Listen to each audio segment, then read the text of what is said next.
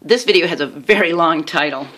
Basically what it is you have a box or a rhombus or a square, a rectangle, whatever, and you've got a missing dimension. So we need to write and find the missing dimension. We're going to write it as a simplified algebraic expression, okay?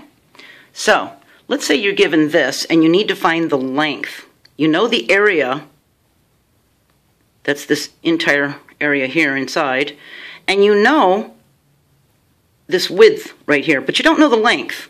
So what do you need to do? Well, the length is equal to the area divided by the width. So we need to take this area, this 4x squared y, and divide it by the xy. Well, the 4 is going to drop down. This x is going to turn into a 1 because 2 take away 1 is 1. And the y's are going to cancel each other out. And guess what? The length is 4x. All right, let's look at this example. We know that this side of the square is 3a squared b. And we know that this is the area, okay? A equals area. We're going to split this into two different sections from the plus sign to make it easier. And we're going to divide each of these by the 3a squared b. So 3 goes into 6 2 times. The a squareds cancel each other out. The b's cancel each other out. We got our plus sign. The 3a squareds cancel each other out. And b to the second, take away a b, is 1. So we have just a b.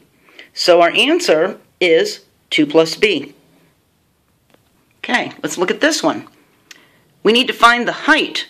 We know that this side of it is 2z, and we know this is the area. So we're going to split this into 3 parts again. We're going to divide it by the 2z. 3 take away 1 is 2. Remember there's an invisible 1 there. 2 goes into 4 2 times, plus sign. 2 cancel each other out. 2 take away 1 is 2. So we end up with just 1z here. And 2 goes into 8 4 times, and the z's cancel each other out. So our answer is 2z squared plus z plus 4 for our height. Let's look at this one. Okay? Here's our height. We need to find the base. Here's our area. We're going to split it into 2 parts.